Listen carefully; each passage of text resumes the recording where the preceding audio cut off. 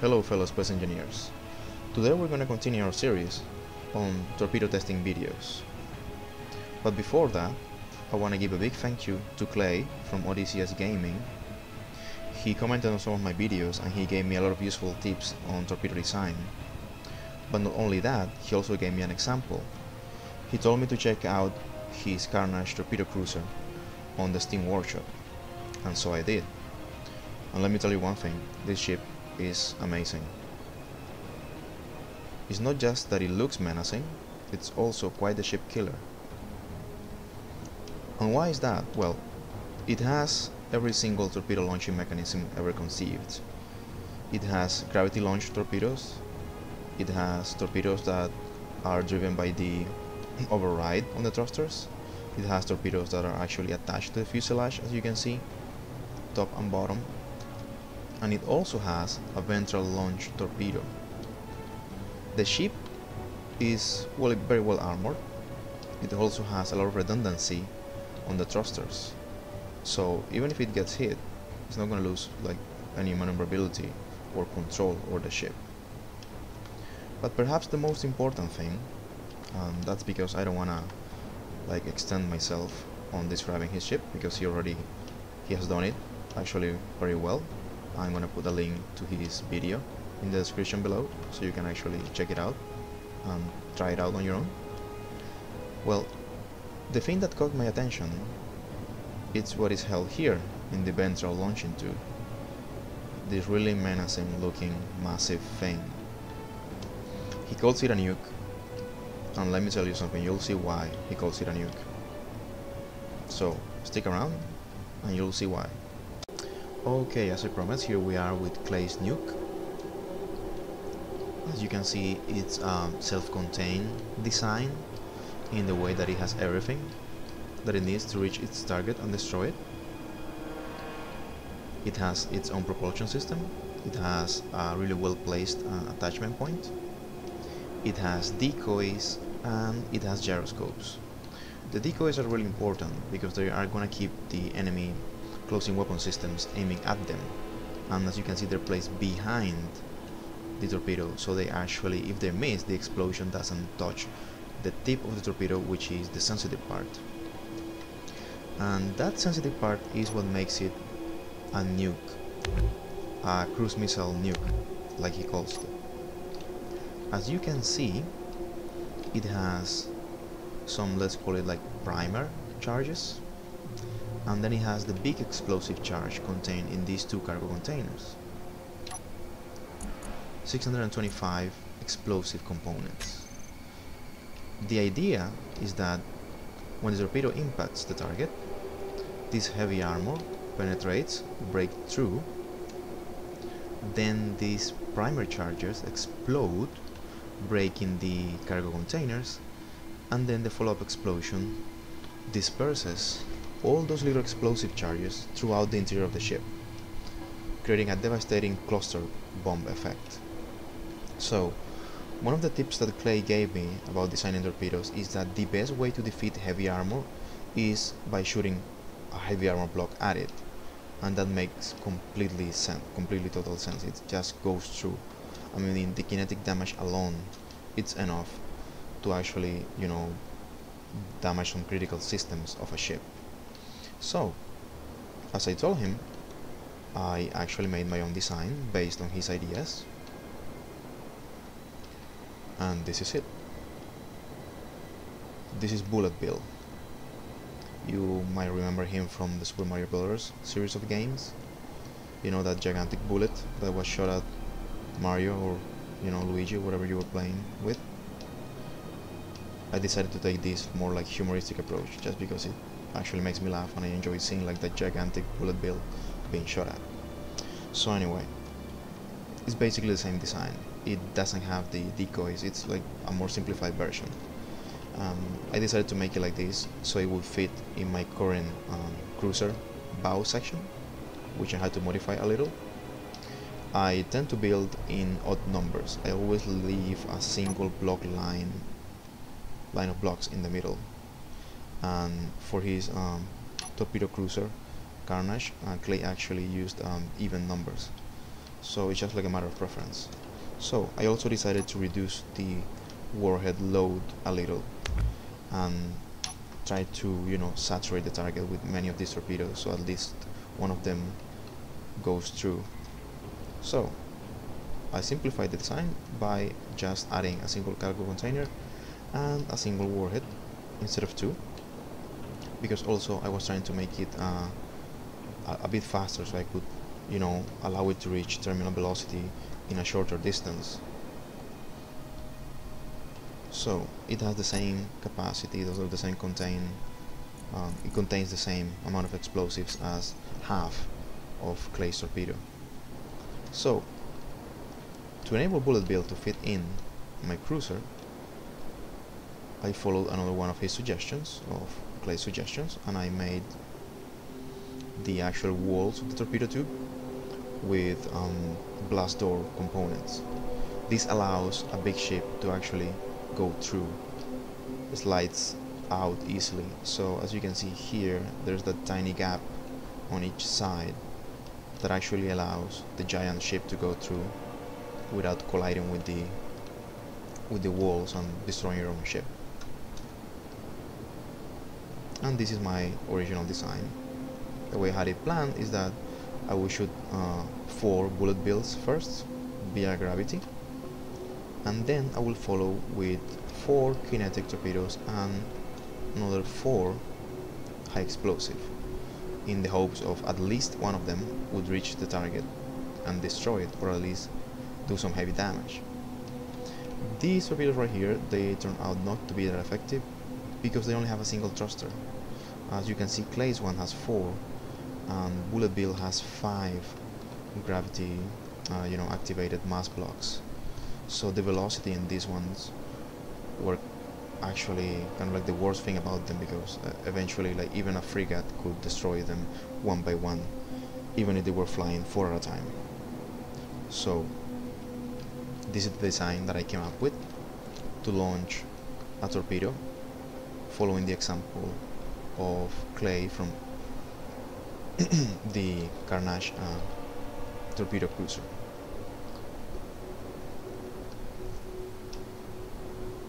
Okay, after designing Bullet Bill and trying it out, I felt this wave of inspiration and said, well, why not give this capacity to destroy a ship to a small fighter craft?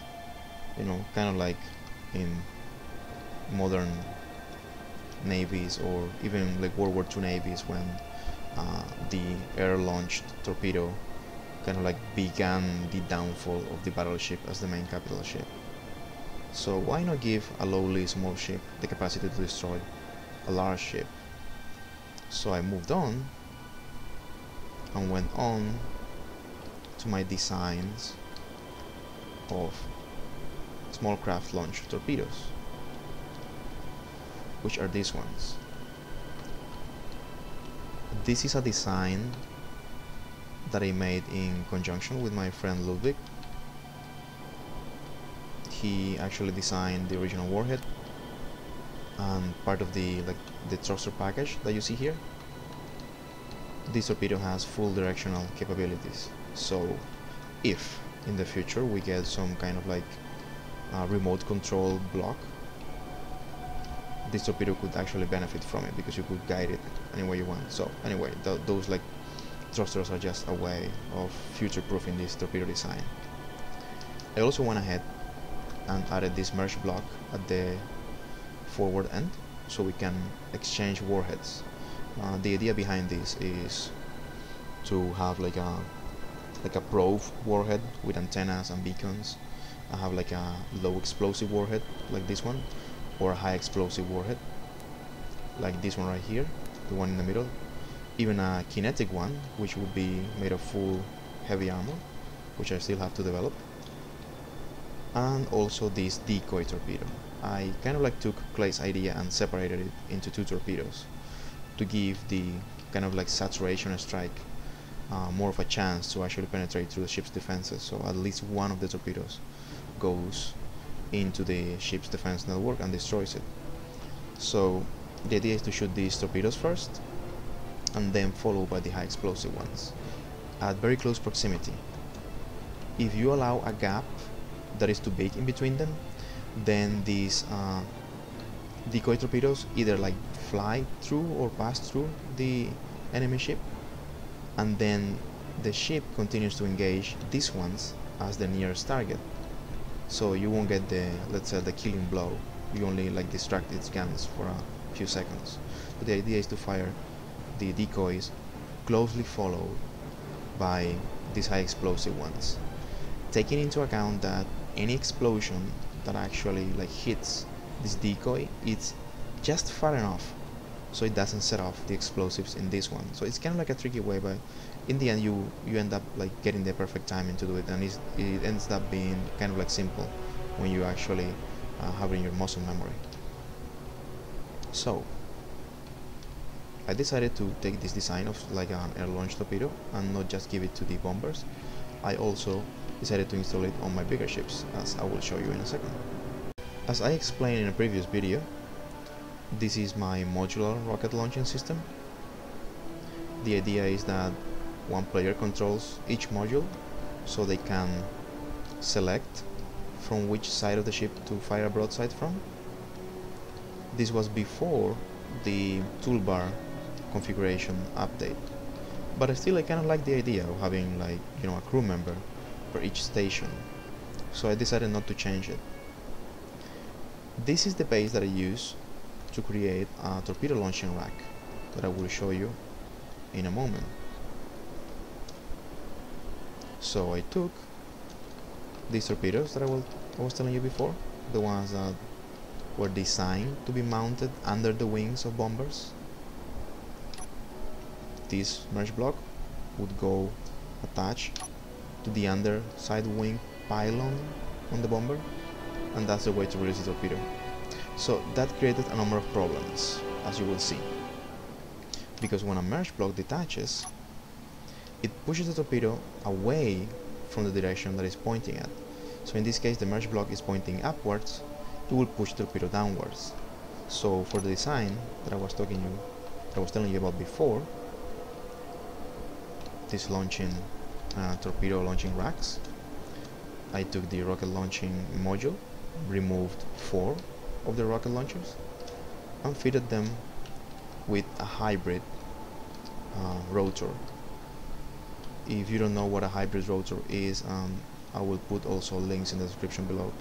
It's a trick in which you actually destroy the top part of a big ship rotor and then create a small ship rotor on top, then destroy the bottom part of that small ship rotor, and then you push the top part of this last one and they attach like magnetically as if they were a mesh block, and then you can proceed to construct or to build a small ship on top of a big ship.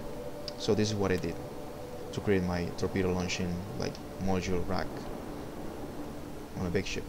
So I attached the torpedoes here sideways and then fired them at the target frigate all the way there.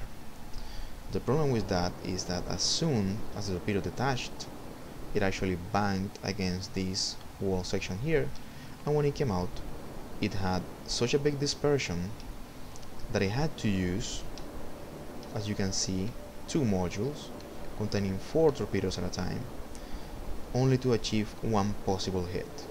So the dispersion and the waste of torpedoes was unacceptable, and that's what actually drove me to continue on my designs, as I will show you in a few seconds. So this is the final design that I came up with. As you can see, this is the earlier one with the top detachable mesh block. I just twisted the battery, removed that top mesh block, and moved it all the way to the back. In the process, I actually lost the control thrusters, so these torpedoes are only meant to fly in a straight line, which is fine because they do have a gyroscope. So let me show you how they mount on a bomber.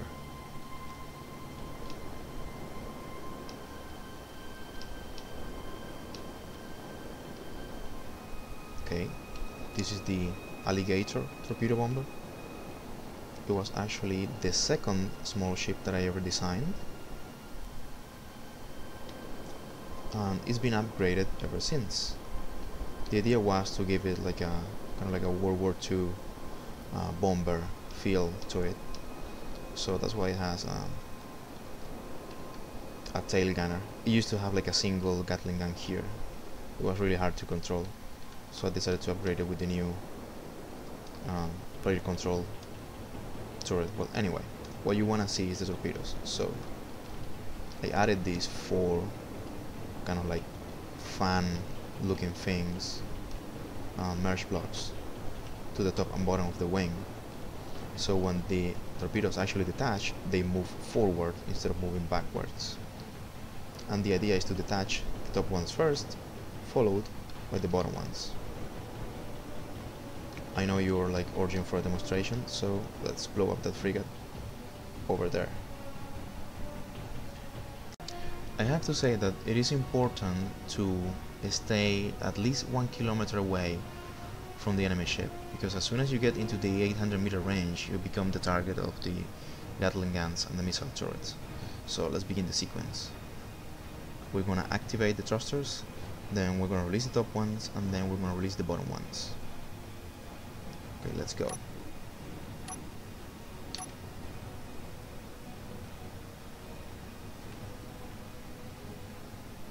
Be prepared for some heavy lag when the torpedoes actually impact the ship. And there it is. Let's see how long it takes for the game to actually catch up. It seems that the game froze, but it's just trying to calculate all those little explosions inside of the frigate. And I guess I kinda like made it worse because I think actually 2 torpedoes impacted. So let's give it a little waiting time. Calculating.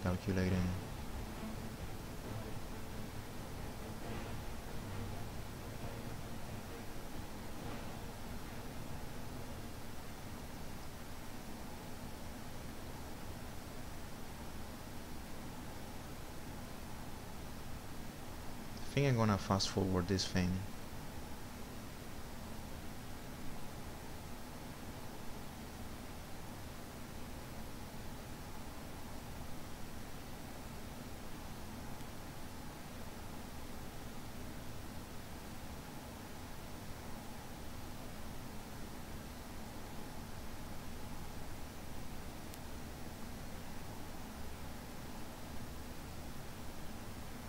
There it is. You can see how it's like eating up the insides and the outsides of the ship. I think that was the second explosion, the second torpedo that hit. And the bridge is completely gone. And you can see the inside compartments. Maybe it actually broke in half. Whoa! Okay, let's check it out up close. Wow. Apparently one of the missiles went astray and like destroyed the cockpit. And well, I guess the gyroscope is part of my bomber. Or torpedo, anyway. Let's fly all the way there.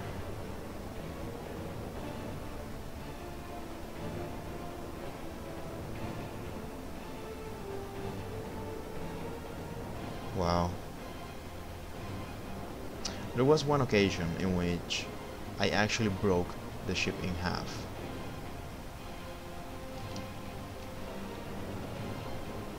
And this is an evidence of what I was telling you before.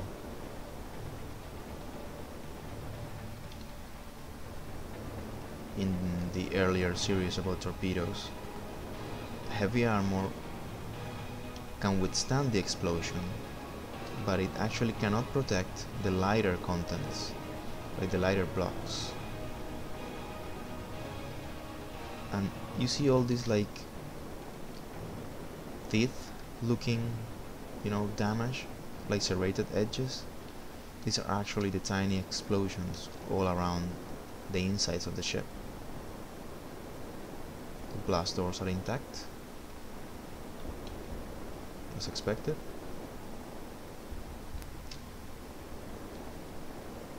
Well, those are the effects of Clay's nuke. As you can see, it does look like a nuclear explosion actually like tore through the ship.